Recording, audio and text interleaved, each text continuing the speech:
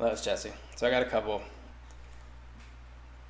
separate reports of teachers, of course, the sick perverts that they are today. I'm glad I don't have kids. I swear to God, I wouldn't put up with this shit for nothing. If my kids came home and told me that they had an assignment like this, that whole school would be burnt to the ground. Dude, these people are disgusting.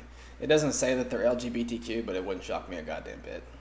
And I don't care what phobic they want us to say that is. You did it to yourself. Maybe don't act like that and you wouldn't have that problem. This first one is in Oregon. The teacher's name is Kirk Miller. He gives an assignment for them to write a sexual fantasy. And they're supposed to include things commonly identified with foreplay, such as candles, feathers, oils.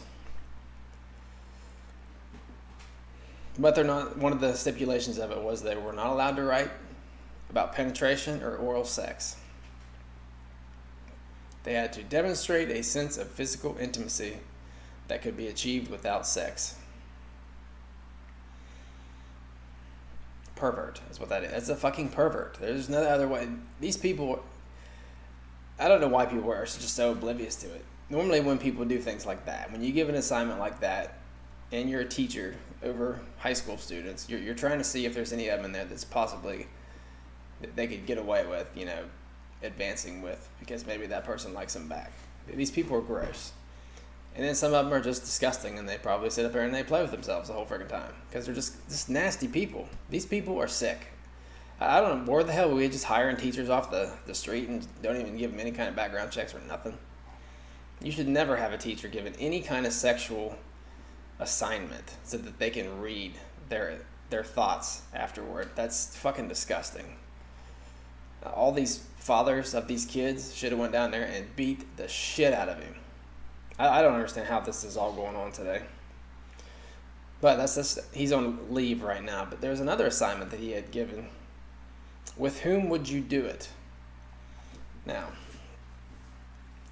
there's actually a father who went to the school board, and I'll read you what he said to them.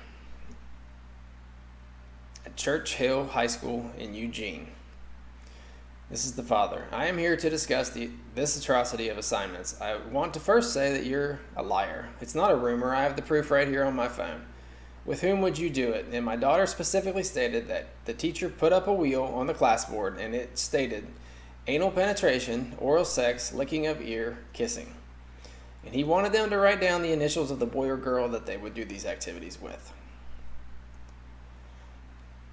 Now, I don't know what's worse, wanting to know my child's sexual fantasy or who they're going to have anal penetration and oral sex with. What is he gaining from this? What do you gain from this information? Why has my daughter, who naively done this assignment because she's scared? She wants to get good grades, she wants to get her license, she wants to get good grades, and she does this assignment. Where is this assignment? Why hasn't she had it turned back to her with her grade on it? What is he doing with it? Is this for his spank bank? Is he literally using this for his sexual deviance? Yes. These are questions that need to be answered. He verbally sexually abused every single child in that classroom. You look up the definition. I gave you the paper for the definition of verbal sexual abuse. Now, sexual abuse is sexual abuse. So where are the criminal charges? Why is he still teaching? Is it because he's the football coach and Churchill's doing good? Don't want to lose this hype because football doesn't matter when it comes to our children? This sexual deviant needs to be removed. If you do not remove him, I'm giving you my word today that tomorrow morning I will go down to the county clerk's office and I will file for the removal of every single one of you. Yeah. He's a lot nicer than I would have been, but I'm just saying that's good that he did something, but I don't understand these teachers. It's just fucking disgusting. Then you have another one here this one here is just a brain dead fucking idiot, and I don't know why he would go along with this. So you had another student in the class actually bring this up for an assignment, and the teacher just went with it, because he said that the kids were hard to get to in that class. But this is in Chesapeake, Virginia, at Crestwood Middle School. So one of the students' idea was basically write an essay or whatever about ways to kill one particular student in the class. Some of it had talked about chopping him up, throwing him out the window, burning him alive, and feeding him to dogs. That was the actual assignment that he gave. And then they started, putting ideas on their tablets in class. But then that kid went home that night and told his parents about it. I couldn't even imagine being his parents. I'd be fucking furious. I mean, yeah, it's probably was just a joke by the kid, but no teacher that has any common sense would go along with that. You're making that kid feel like shit, regardless of if he thinks that they're actually going to hurt him. You're just, I don't even, that doesn't even make any sense as to why you would go along with that. There needs to be like a strict guideline of what they can teach. They don't need to be doing all this fucking ignorance. I don't know where we got into this sexual fucking craze with kids. And it's all these teachers. Does nobody notice it? And it's also, hate to say it, fucking perverts, LGBTQ people. Yeah, you know what you are. You're perverts. I don't give a fuck what people say anymore about it. You can't say that they're all like that. Yeah, you can. None of you are fighting back against it. That's the problem. If you had some people once in a while that would, speak the fuck up and get some of these people out of your group, maybe we'd have an opinion of just separate people. But you guys don't stop anybody from doing anything. They can do whatever the hell they want to whomever they want, and you guys do not give a fuck. It's fucking disgusting is what it is. And speaking of LGBTQ, which I'm going to make a video about this, I found a huge thing of charts and data on the actual facts of how harassment and bullying and this and that goes from straight people and transgender people, and I think you can take a wild guess as to which way it's actually going as to the way that we're told. Almost 90% of the time, it's the other way. But I'll go over that. Nothing makes me happier than to drag that shithole group down.